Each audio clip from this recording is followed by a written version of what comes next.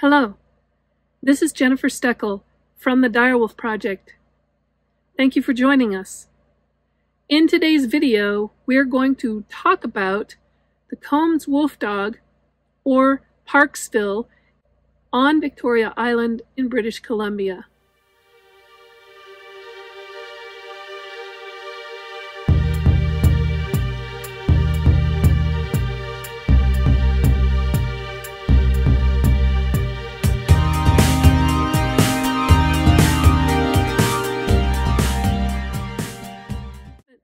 There's more news coming out about this wolf dog.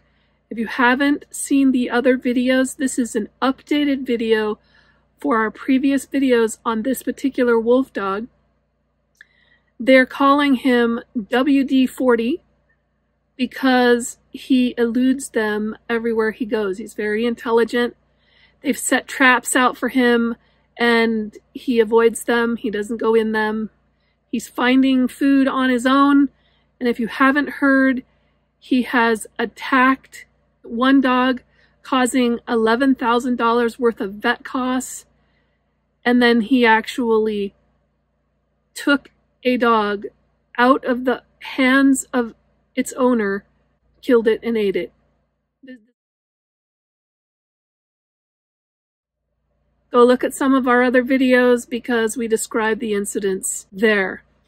In this video, we're going to be talking about the problem that is going on in this particular province in Canada. Now, I don't know if all provinces have the same laws for wolf dogs, but in this particular area, a wolf dog is not considered a wild animal, and therefore it is not under the jurisdiction of the federal enforcement. Some people were hoping that the British Columbia SPCA would become involved and help take this wolf dog out of the area. But unfortunately, the BC SPCA has reported to CHEK, which is the news agency that is updating about this particular wolf dog.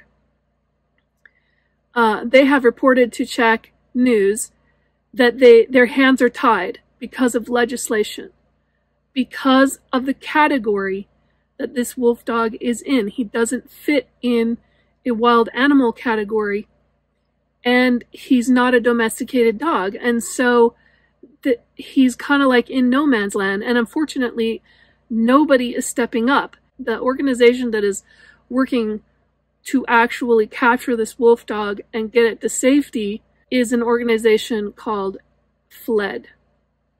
They find domesticated dogs in the area, but unfortunately, this wolf dog is outsmarting them, and because it doesn't react like a normal dog, and so they're not able to capture it.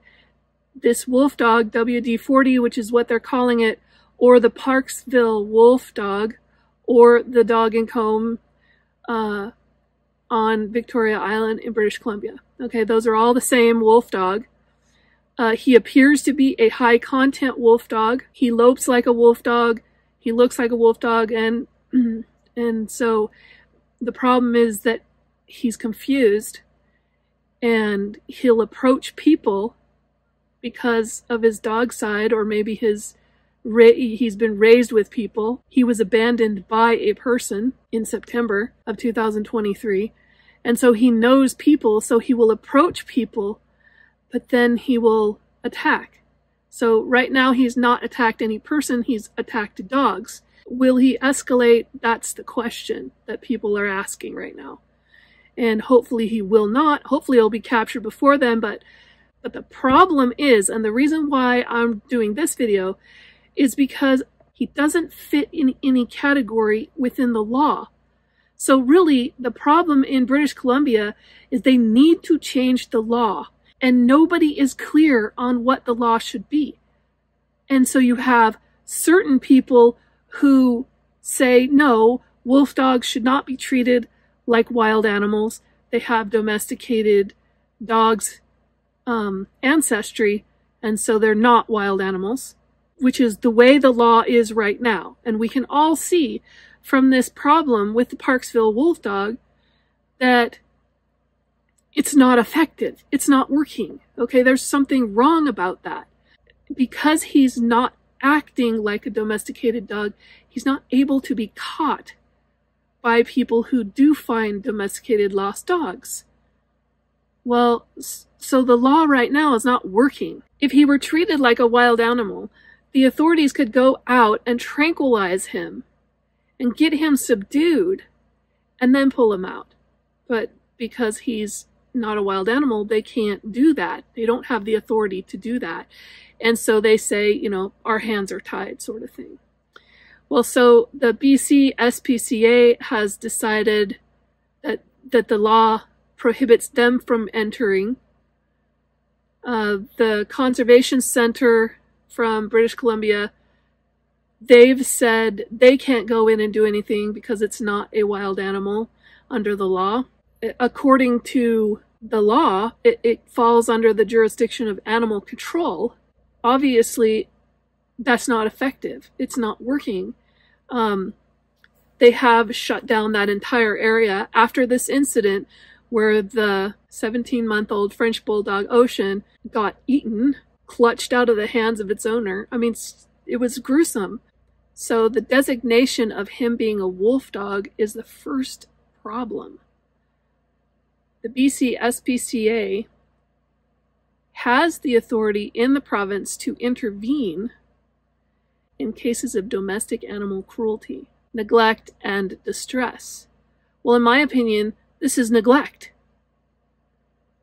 This is neglect. The owner abandoned the wolf dog. That's, to me, the definition of neglect. So I don't understand why they're saying that they can't go in, but, you know. So that all hails under the Preventions of Cruelty and Animal Act. So wild animals fall under the provincial jurisdiction of the Wildlife Act. Is the British Columbia SPCA calling this wolf dog a wild animal? Because according to the law, it's not a wild animal. So I don't understand. Are they just trying to make something up so that they don't go in? Or like, I don't understand exactly. So again, let me read it exactly to you so that you can hear it for yourself. The designation of wolf dog is the first issue. The BC SPCA has the authority to intervene in cases of domestic animal cruelty, neglect, and distress under the Prevention of Cruelty of Animals Act. Right? That would be if it is a dog. It's not quite a dog, is it? Maybe they don't feel like this is neglect. I don't know. But to me it is. Wild animals fall under the provincial jurisdiction of the Wildlife Act. So he's neither dog nor wolf. Well, that's the problem with wolf dogs in the first place. That's 100% of the problem of breeding wolf dogs. They're neither dog nor wolf. So they can't be classified as 100% dog. They don't act like that. And apparently they can't be classified as 100% wolf or wild. Okay, I get that. But if there's no designation for a wolf dog in the law, because he's not a dog and he's not a wolf, then who the heck's authority is it to go out? And the other thing to me is, why do you have to have authority? This is a menace to the community at this point. At this point, it's an emergency. So when an emergency happens, you deal with it, and then the consequences come later. Okay? But you have to get the public safe now. Who cares what the law says? Get the public safe.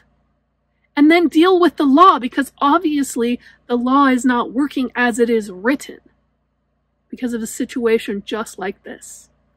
So the SPCA explains like this. Here's the quote. It is important to note that the Wildlife Act does not currently apply to hybrid and wild domestic animals. You know, that's the problem. It doesn't currently apply to them. Well, it should. It should apply to them. Okay? So is it going to take the community to rise up?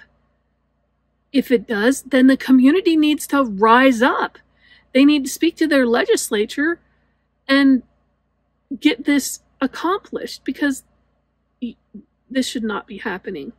Like, this is the last time this should happen. Like, we should learn from this and say, okay, you know, there's a problem here. This wolf dog doesn't fall under either jurisdiction. We've got a gap in our law. We need to fix it. And it needs to happen now because it's an emergency. The good thing is, however, that the SPCA has stated what they believe. Listen to this. The Society has long advocated for the inclusion of all exotic and wild domestic hybrid animals in the Controlled Alien Species Regulation. Aside from their risks to humans and other animals, there are serious animal welfare and ecological concerns associated with exotic and hybrid pets. And I would agree with that. I haven't read the Controlled Alien Species Regulation. And again, I'm not from Canada, so I'm not quite sure about that particular regulation. I think we should definitely look into that on this channel and see where that leads us. And if that law could apply to wolf dogs, then maybe that's where we need to go next, is figuring out how to add wolf dogs to that particular thing. And if the SPCA is also on board with that, then we already have advocates. I think that may be a right way to go. Okay, so this may be where all of this stems from. Listen to this. At the 2023 Union of BC Municipalities meeting, they had a meeting in 2023, a resolution was put forward asking the province to ban all hybrid animals that are lower than 4th generation. 4th generation means that there have been, 4 rounds of breeding amongst themselves without going back to the full wolf. That could result in a whole bunch of different percentages, however. So, I mean, heck, if you bred a 1st generation to a 1st generation, you could get full wolf in that. That's a 2nd generation. But you could get technically, you could get a full wolf in temperament in that 2nd generation. And if you bred that 2nd generation that's like a full wolf back to another one that's a 2nd generation that has a very high wolf-like temperament traits, you could keep the wolf-like temperament traits even if it is a 4th generation. It depends on what the breeding facility actually keeps to breed in those generations. So I disagree with that.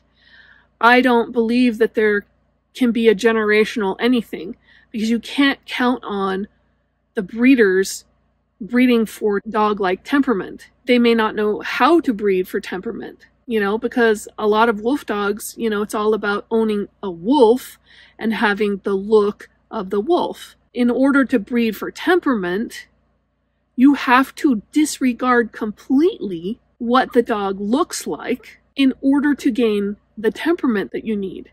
I really would not put my trust in wolf dog breeders to breed appropriately for 4 generations. So no, I disagree that 4 generations should be the criteria. Wolf dog breeders have a long, sordid history of lying. They lie to the public all the time. In fact, there are wolf dog breeders out there right now that say, oh, my dogs are domesticated.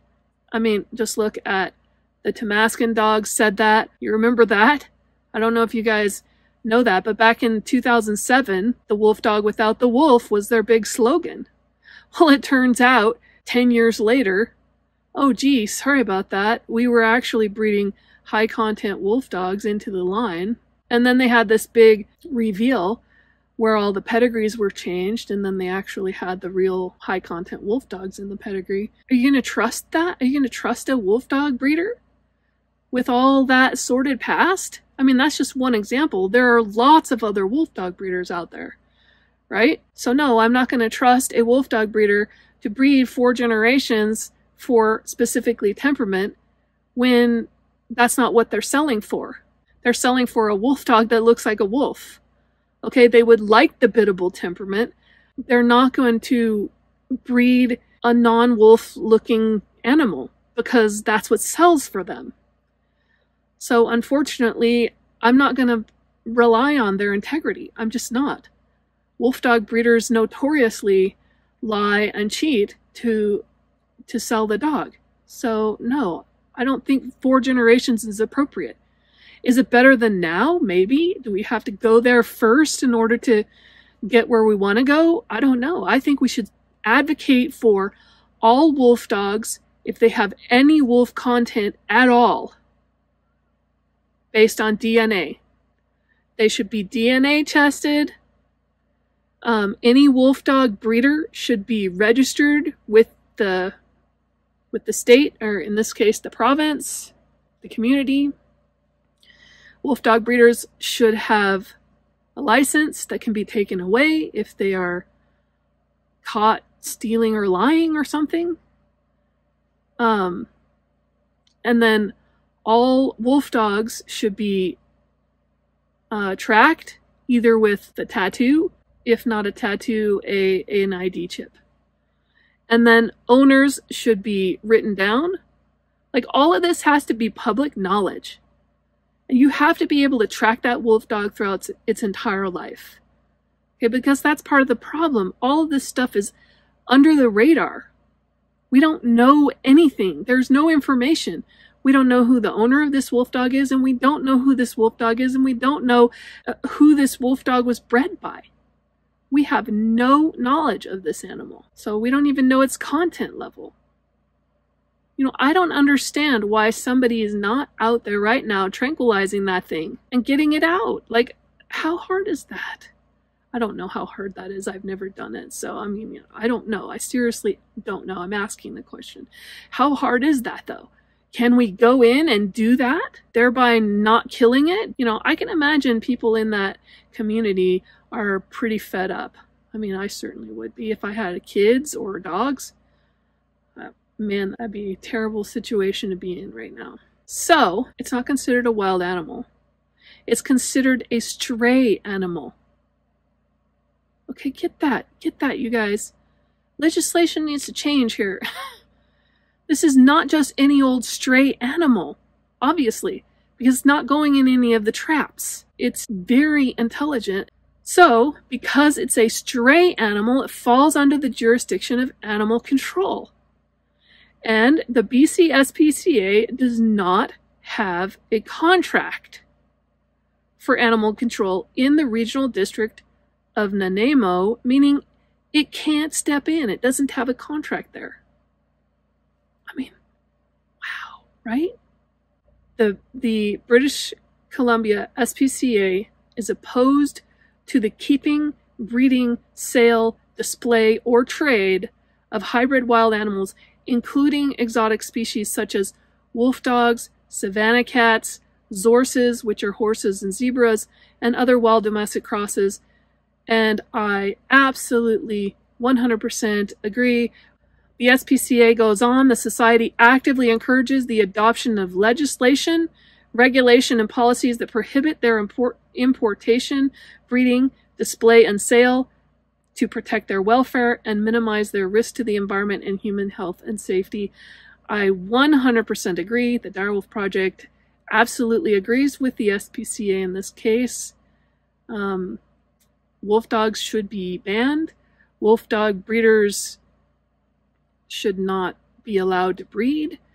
And, you know, that's the ultimate. If wolf dog breeders could no longer be a thing and wolf dogs were banned, that would be awesome. That's the best. But this is a billion-dollar industry, okay? So that's probably not likely going to happen, although we can work toward that. But if it's not going to happen, we need to at least have very strict regulations. The SPCA says Coastal Animal Control Services of BC. So again, get on the phone, talk to these people, call them up saying, what the heck are you doing? Let's get this done. Do you need volunteer help? If you're in the area, volunteer. But Coastal Animal Control Services of British Columbia has the local animal control contract in the RDN. The Mounted Police, I guess, RCMP, has been assisting due to the multiple successful attempts at evading capture. So again, they're unable to capture him. I don't think you should try to capture this wolf dog. You need to tranquilize it. You know, it's just not going to be caught. So you've got to treat it like a wild animal. You just have to. Unfortunately, it's not pretty, but it's an emergency situation. You got to do what needs to be done for the community. And hopefully they can do what's right for this wolf dog too. Because here's the thing. When a wolf dog is born, it is our obligation as a community. In fact, it should be the breeder's obligation, but you know, they're wolf dog breeders. So, but it's our responsibility as a community to make sure that that wolf dog is placed in the right environment. So if the breeder can't do it, then first of all, they shouldn't be breeding, and they should be like, they're licensed to breed wild animals, okay, should be revoked, especially if this continues to happen for that particular breeder. That's why you need to be able to track. If you were able to track a particular breeder was producing wolf dogs that kept going to the wrong homes or being abandoned or whatever, then yeah, that wolf dog breeder is a problem. But you wouldn't know that if you didn't track. So anyway, that is the SPCA and why they are not allowed in. And so it's animal control's jurisdiction. That's where we need to go. We need to get on the phone, and we need to talk to them, and we need to put up a stink, right? So again, they are Coastal Animal Control Services of British Columbia. They are the ones with the local contract. All right, thanks for listening, and I'm going to do another update too, because it appears that the owners of Ocean, the 17 or 18-month-old French bulldog that was eaten by this wolf dog, they have an update. So look for that next video also on this channel. All right, you guys stay safe and well and warm, and we'll see you in the next video. Bye-bye.